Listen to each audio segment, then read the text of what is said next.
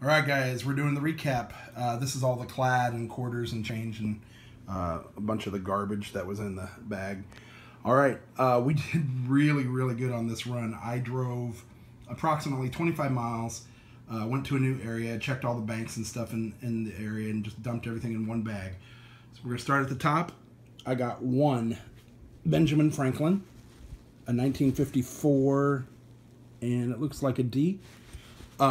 This is insane. I got 12 1969 coins, all 1969. They all look pretty good shape. Must be someone's birth year, possibly. I'm guessing they just saved them. I got three. I got a 65, a 68, and a 68. So a total of 15 40% coins and one 90% coin. Then I got a few NIFCs. I've got so many of these. I don't know if I'm going to keep them or not. Let me know what you guys think. Are you keeping them? Are you throwing them back in? I got a couple odd coins.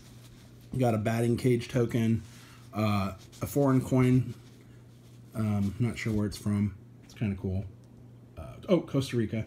Then I got these little presidential memorial type coins that they put on $50 coins. None of them are silver. So I'll probably throw those back in. They're all chipped up. They're kind of cool, but somebody might want them.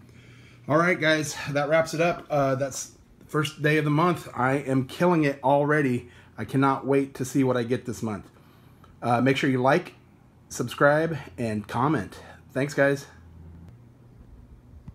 Catch you on the flip side.